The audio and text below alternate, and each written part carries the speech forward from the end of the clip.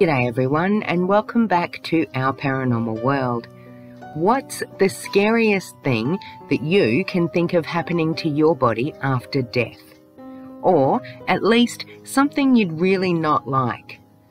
Unless you're thinking of one of those truly dodgy things serial killers do to their victims, then it's probably on this list. From being exhumed every few years and dressed up and taken to a party, to being suspended hundreds of feet in the air in a coffin, or left for wildlife to devour, there are enormous differences in how various cultures of the world deal with and revere their dead, and I've collected 10 of the best here.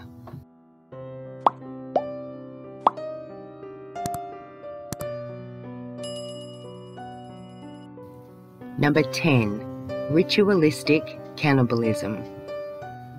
There are several cultures around the world who have been recorded as practicing some form of ritualistic cannibalism of the dead. From New Guinea to South America and even Australia, ceremonies where the dead are physically and symbolically absorbed into the living are actually pretty common. From eating portions of flesh to consuming ashes, this practice is thought to enhance the connection with the deceased, and it's especially important when the departed person was a leader or an elder of the tribe. Indigenous Australians were known to cover bodies with leaves and dirt and leave them to rot. The liquid from decomposing bodies would be rubbed into the skin of children, an act which was thought to pass on positive qualities, skills and attributes to the next generation. After decomposition, the bones would be relocated to burial caves. Number 9. The Manene Festival in Indonesia. Although you may not recognise the name, you have probably heard mention of the Manene Festival in Sulawesi, Indonesia. It's a festival celebrated by the Tujaran people on the island and reportedly dates back more than a century. The practice began in the village of Barupu, where a hunter stumbled upon a corpse which had been abandoned and was decaying under a tree. This hunter dressed the corpse in his own clothes and gave the corpse a proper burial. After that, he was said to have been blessed with good fortune. So the practice was adopted by the Toraja, who believed the spirits of the dead would reward them for taking good care of them, and the Manene Festival was born.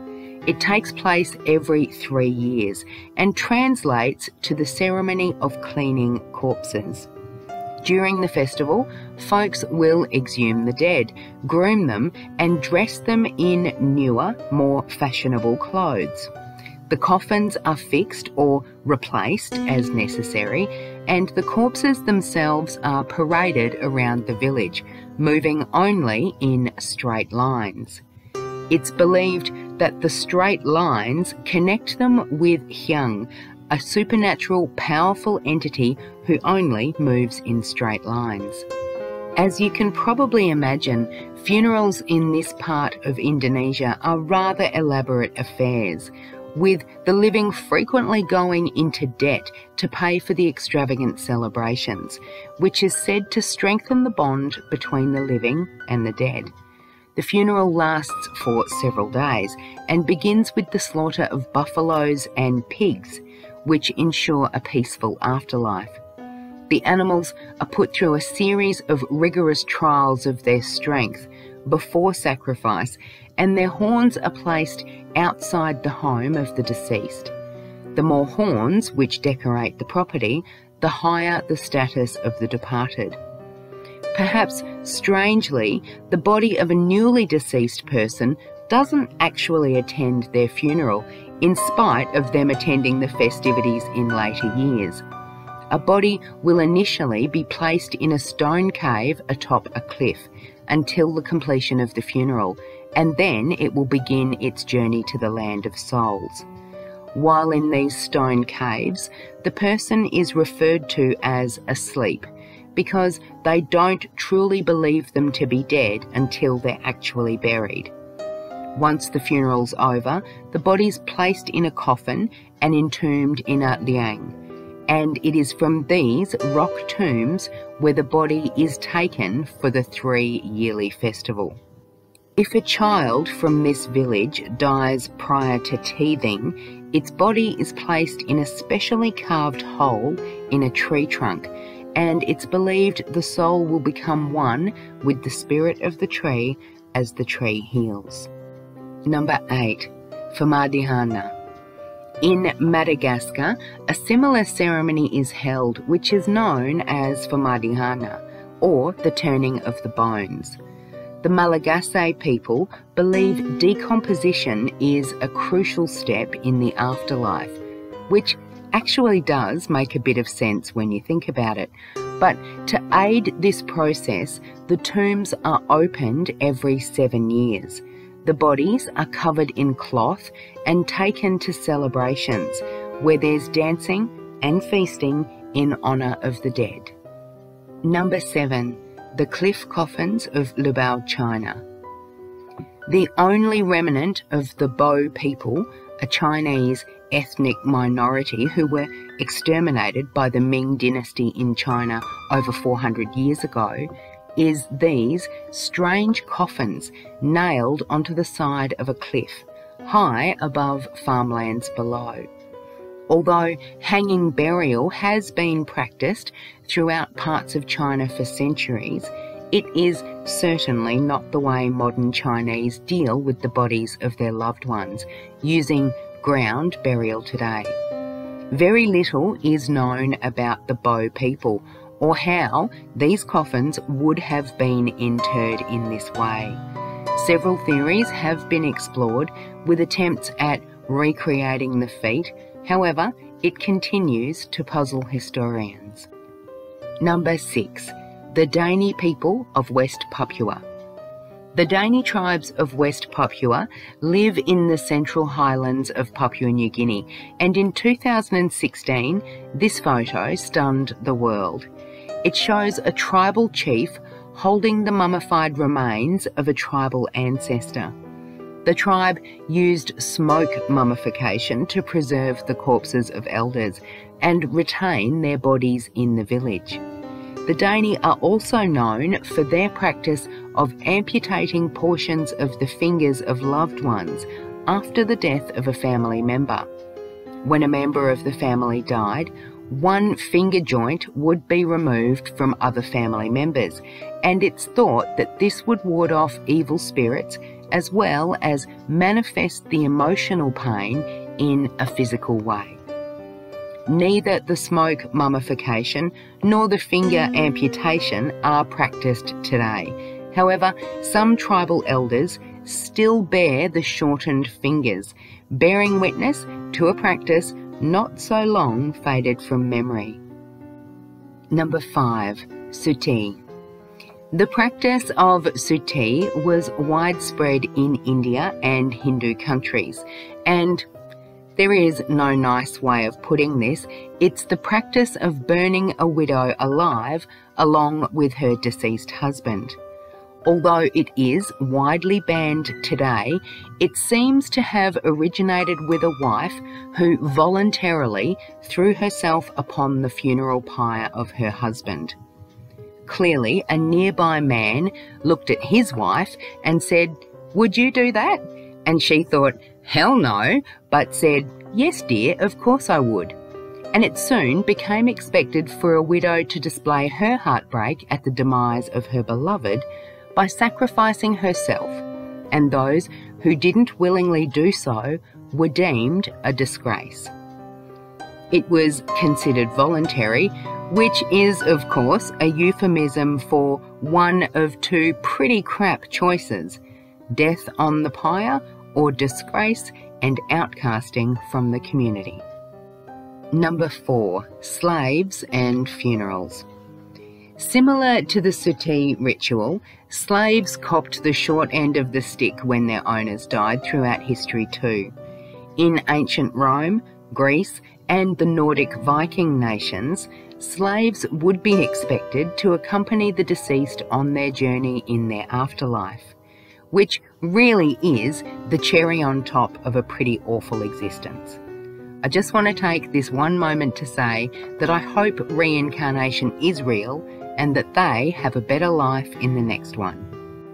Number 3, sky burial. Buddhists are all about spiritual enlightenment and don't really consider the body to be particularly important. Basically, they couldn't care less about what happens to their earthly meat suit after they die. It is common Tibetan Buddhist practice to prioritise the living over the dead, and they often elect to allow their bodies to be eaten by wildlife, in particular carrion birds. And it is seen as quite appropriate that their final act would be to nourish another living being. The bodies of those who elect sky burial are left on mountainsides to be dealt with by nature. It is thought that around 80% of Tibetan Buddhists choose sky burial for their final arrangements. Similarly, the Zoroastrians allow wild animals to deal with the bodies of their dead also, however, for different reasons. Zoroastrians believe that everything the dead body touches is defiled, which probably comes from the fact that dead bodies putrefy pretty horribly and can carry disease.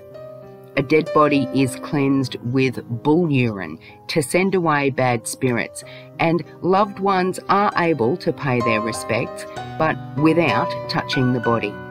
The body is then placed in the wilderness to be eaten by carrion animals such as vultures. And by the way, no, I didn't make up the word Zoroastrian, although I will admit it does sound like I may have. Zoroastrianism is actually one of the world's oldest continually practiced religions and dates back to the 5th century BC.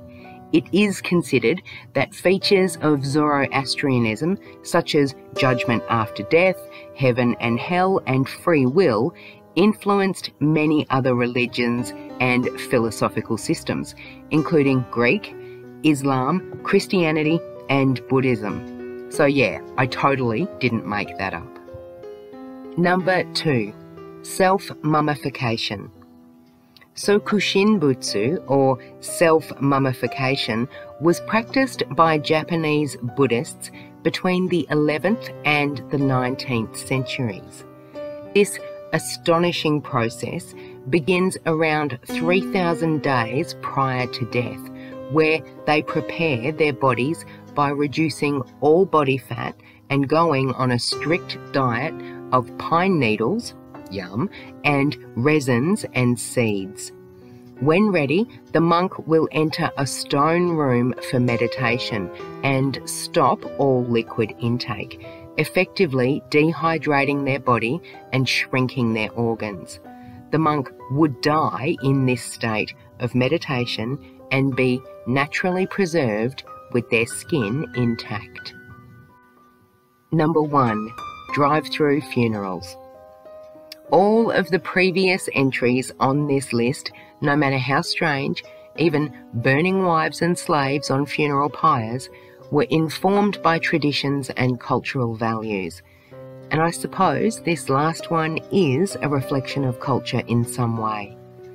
In Los Angeles, you can get a drive-through funeral, and it's thought that these arose from gang warfare culture shootings in the 1980s and a general reluctance of mourners to stand exposed to rival guns in a cemetery.